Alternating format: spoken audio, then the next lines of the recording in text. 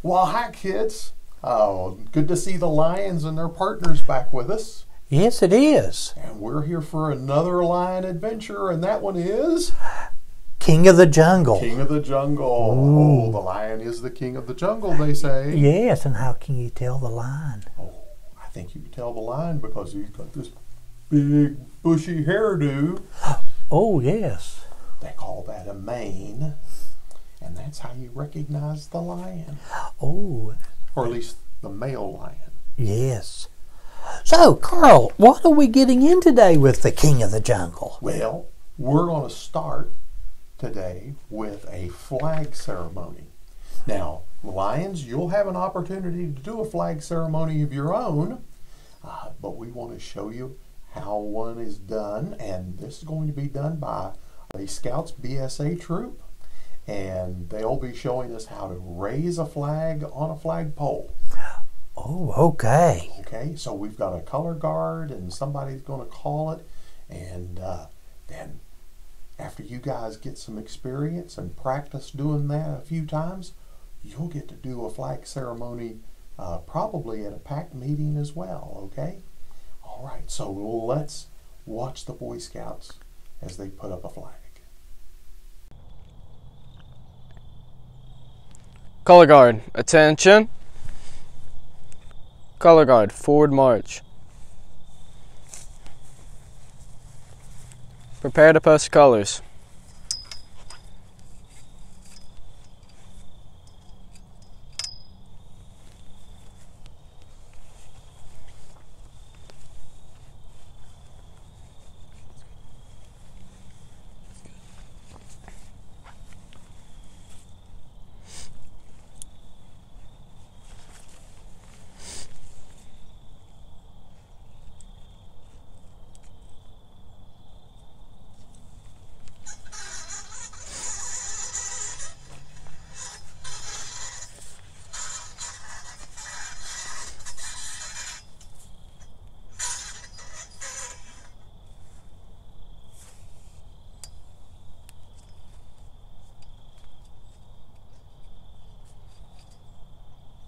Please join me for the Pledge of Allegiance.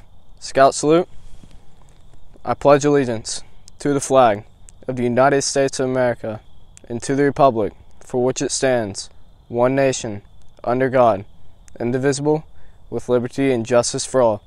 2. Color guard, reform. Color guard, dismissed.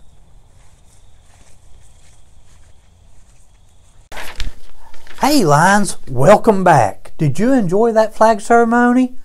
Are you ready to do one now? All right, very good. Well, you know, respecting our flag and doing our Pledge of Allegiance like we did with the flag, those are things that show that we're a good citizen for our country. Yes. And our Yes, community. it is. So why don't we talk a little bit about what it means to be a good citizen? Yes, we can do that. Now, on the other side of that, Carl, there's things that sometimes people do that is not being a good citizen. Oh, you're right. You're right. There are some things that we ought not do. Yes. Okay. So, but one of the things, if we're going to be a good citizen, one of the things we want to do is follow the rules. Okay. Now, you're probably learning that in school, which is a good thing, because you've got some rules in your classroom. You probably have some rules at home with your family, and you may even have some rules that you need to follow when you go to a den meeting, when you meet with your other lions and their adult partners. So you need to follow those rules. Yes. Now, being a bad citizen is when you don't follow the rules and you get mad and upset and throw a temper tantrum. That wouldn't be a good thing. No. That's not a good thing at all. Okay. All right. Now, we talked about the flag here just a little bit ago, talked about Pledge of Allegiance to the flag.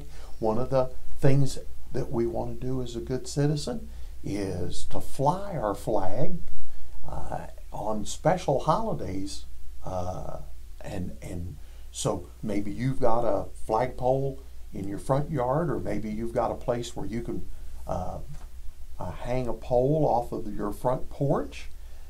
And so on special days like Memorial Day and Flag Day in June and the 4th of July and President's Day and special occasions like that, you've got an opportunity to go outside and hang your flag up on your front porch. And that would be a sign of being a good citizen. Yes, it is, Carl. Now, you mentioned 4th of July. Yeah. Now, on 4th of July, a lot of times we have picnics. Oh. So being a bad citizen is if you have a picnic and leave your trash laying around. That's not good at all, is it? No. You always want to clean up after yourself. Yes. As scouts, we want to try to leave a place better than we found it. Yes, we do. That's one of the things we want to do. Yes. All right. Well, sometimes at school we find things. It may be just a pencil on the floor, but maybe we found some money laying in the hall of the school or in the cafeteria when we're having lunch.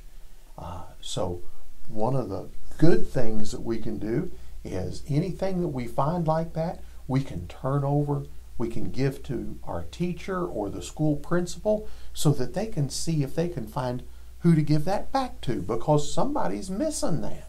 Yes, they are. And since we're talking about school, there's some behavior at school that is being a bad citizen, and that's saying bad things about somebody, making fun of them. That's not good. No. That's not good at all. No, we shouldn't make fun of other people. No, we shouldn't. No, we shouldn't. So, but you've probably learned already that one of the good things that you can do when you're at school and the teacher's doing the lesson, that if you have a question or a comment to make, that you raise your hand and wait for the teacher to call on you, and you get permission to speak. And then you can ask your question or make your comment. So that's being a good citizen. That's respecting other people and giving other people a chance to participate, getting them a chance to talk in the class too. Yes. And right along with that, Carl, if you're making too much noise, either in your classroom or at home or in your place of worship, that's being a bad citizen. Mm-hmm. That's not good. No, not at all. Good. No. So, there's some things that we can do as scouts to make sure that we're acting and showing people what a good citizen is like. So, we hope you'll follow some of those things and listen to your adult partner. Which brings us to, what is a leader? Oh, yes, a leader is very important, Carl. Now, a leader is someone that doesn't just tell us what to do, but they'll show us and explain to us so we understand and can do the task or whatever and get through it. Okay, so like our teacher in the classroom? Yes. Our teacher at school? Or if we play sports, maybe our coach. Oh, a coach would be a good one. Maybe our own parents. Oh, or definitely.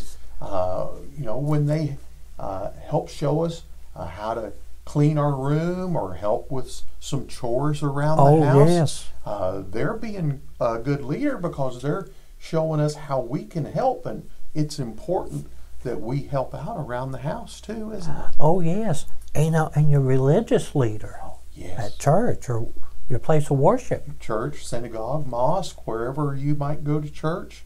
That's your religious leader is going to provide you some good teaching as to how you should live your life, and so they're a good leader too, and we need to follow the example that they give us so that we can know what the right things are that we should be doing. Now, Carl, whenever we're with scouts, whether it's at our meetings or on an outing, Do we have a leader? Yes, we do, don't we? Ooh, and who would that be? Well, with the lions, we have a lion guide or a den leader, somebody who kind of helps make sure everything is going with the group. They help plan the meetings. They help get somebody to make sure the meetings are being done correctly, and they help keep us informed about other activities that the pack is going to be involved in. They'll tell us about fun days that we can participate in. They'll talk to us about day camps and family camps that we can be a part of, and give us an opportunity to be a part of this great scouting program. Oh, yes. And I know they love to come out to camps and do the fishing derbies and just all kinds of things like that. But there's always a leader at one of those events. That's right. That's right. There's always somebody that's in charge, somebody that's going to make sure everything runs smooth, to make sure that nobody gets hurt, or if they do get hurt, to make sure that they get the help they need, so that they can be okay. Yes, and they'll give the instructions so you know exactly what to do at camp. Yes, indeed. Well, that pretty much covers the items that we wanted to talk with you about today in terms of the Lion Adventure King of the Jungle.